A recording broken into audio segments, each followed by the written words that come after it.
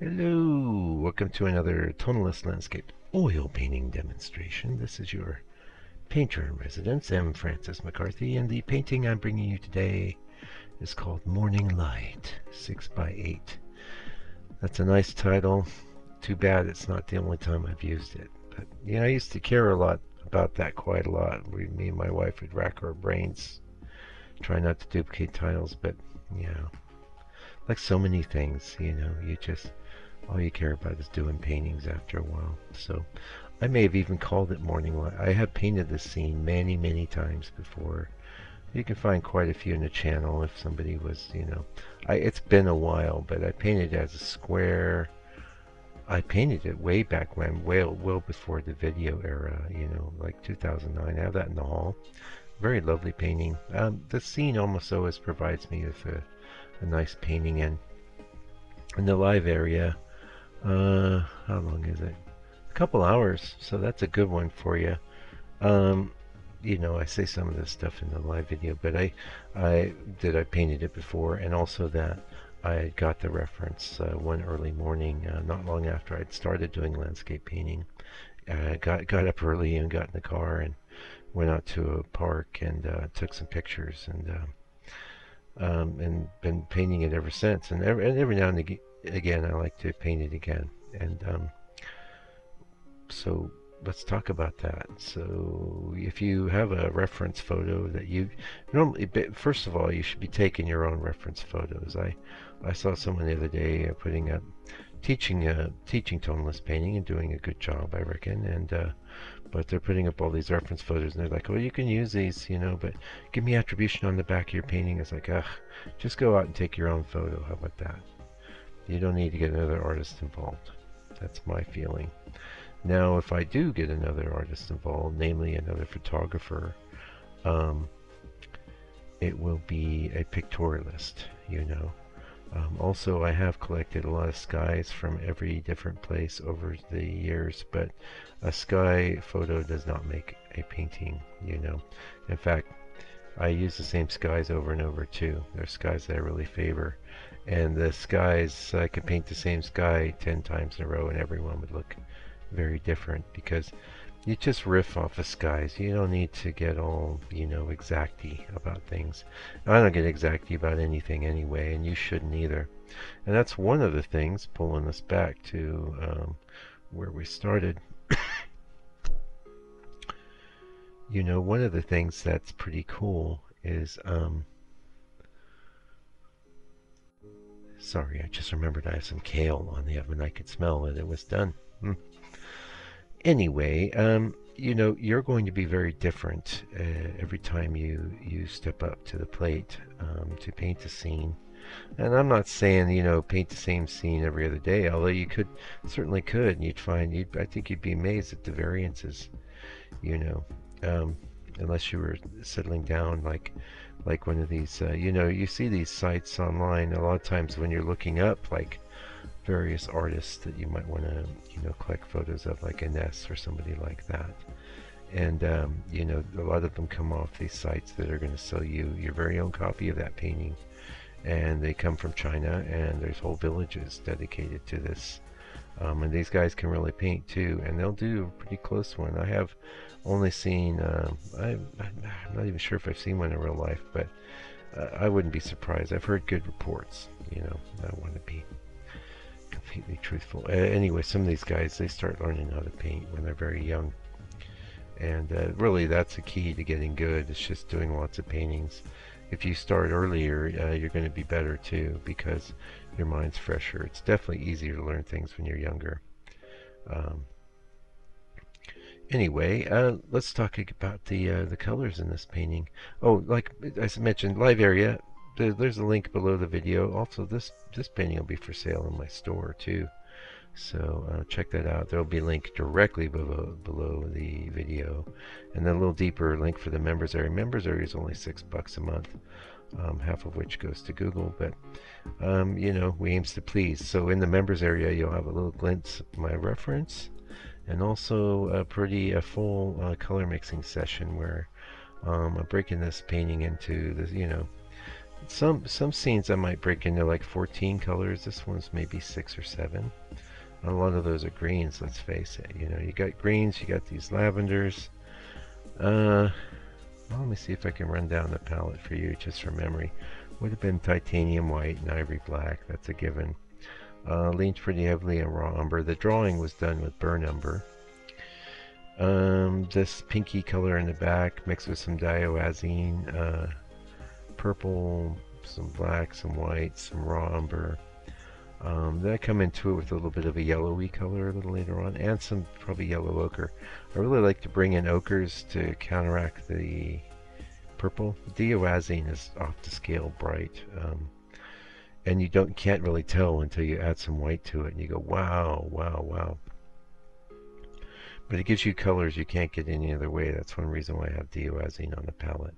Also, it dries fairly slow on the palette too, so it's okay if you only use it once in a while. It's very rare that I have to scrap an entire pile of diazine, you know, where you contrast that with the old raw umber on the palette. You know, if you don't use it that day, the next day it's already getting the skin.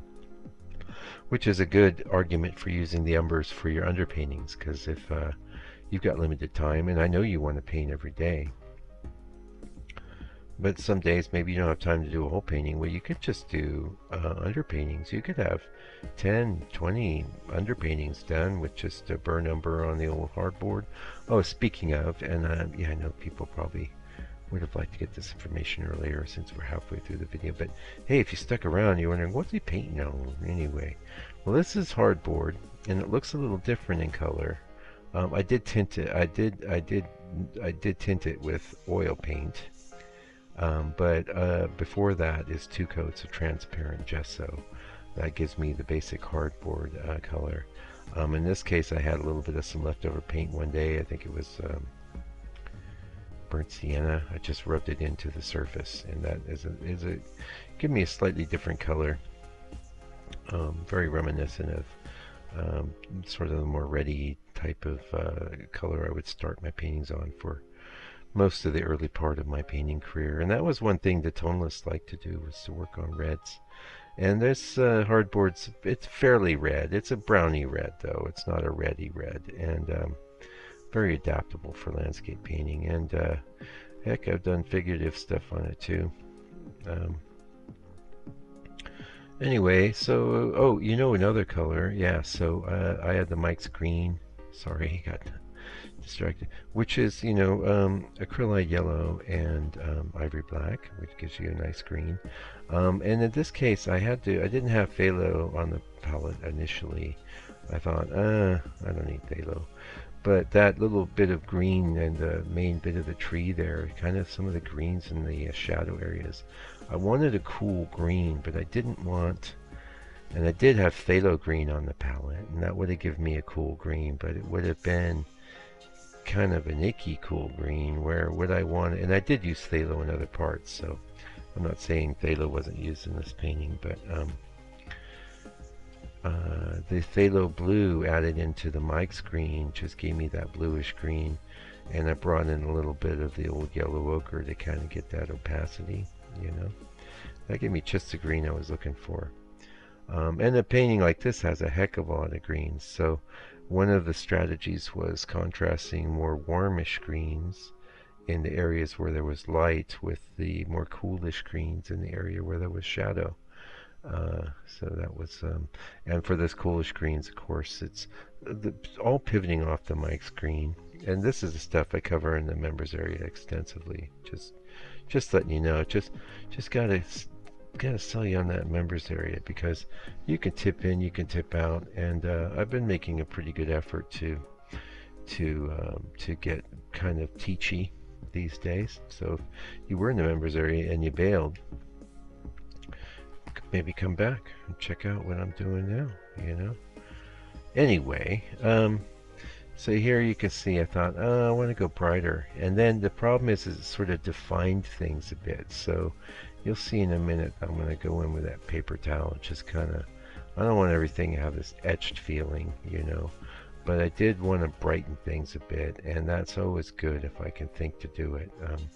I was You know, we all have our crosses to bear as painters. We all have our things we do that we probably wish we wouldn't, and that we're not always aware of while we're doing it. And one of mine in the past, and to some degree still, is my paintings come out a bit dark, and this is because I'm so tonal, you know. And a lot of things can bring that about if that's one of your problems. One of the main things is um, really painting in too bright of a light, for one. But you need to be able to see what you're doing, so you got to kind of know how to work around that. But if it occurs to me that I could brighten things up, I always do. And I've gotten better at that. And there's the fact I'm having in the gallery there at my art center, we're having a Christmas sale, you know, what do you call it, cash and carry, right? And I've collected a bunch of 5x7s I've had done over the years. Quite a lot of them are redos as well, and I'm selling those for a really awesome, good, cheap price to, you know, make some Christmas scratch, you know. And but there was another pile of paintings I was thinking of selling that was really dark. And I thought, nah, these are gonna be too dark for a lot of people, and I could go in and try and lighten them or whatever. But they are what they are. They're still beautiful. Anyway, I've had, you know, so it's probably older, some of the older things, just a bit too dark, and so I watch out for that. I try and, if it occurs to me, I try and always get some good bright bits in there, even if the overall painting is dark. And I can tell you, when I went to the Louvre back in, like, it was 2014 or something like that, I noticed that a lot of the landscapes of the masters, they were really dark, but they would always have this area of really intense light, and which would draw your attention and also make things interesting. But when people see the darker paintings, they will tend to go, that's an old painting. Because modern sensibilities is everyone's got white walls, and if they have anything up, it's a poster of the front end of a racing car, or who knows what people have up. I don't know what people have up. People used to put things like that up in the 80s when I had some sense of these things, so sorry for that. So let's talk about this grass, you know.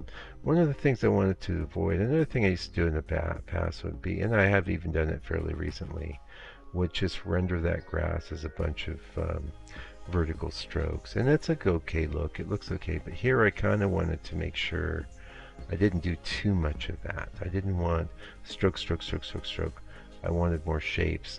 Another thing I want to point out is, you see, I'm actually bringing in kind of a pinkish coral color into the grass, as opposed to sticking with the yellow greens, and that created a heck of a lot more interest, and also complemented the sky, you know. So it's sort of like, you know, kind of tying back, and I think that was a really good thing I did. And you know, you can justify things like that because there's always like dead grass mixed in with the live grass, and then it was early morning too. It was all kinds of light. Anyway, we're pretty much done with the video. Hopefully you enjoyed watching me render this, and oh, you buy this painting. Why not? I'm gonna sell it to you for 200 bucks. That's the price. So it's a 6x8. It's fairly small, but really nice. That's 200 bucks US. So there'll be a link for that in the video, and I've been doing that a lot lately. Just, you know, hopefully if something's really captured your imagination, you can use that as an excuse to support me and just buy it. Anyway, till I come back with another video, do me a favor, do me a solid, take good care of yourself, your family, all your loved ones. Try and be patient with people that have opinions and viewpoints differing from your own. And God bless you and your family, and please stay out of trouble.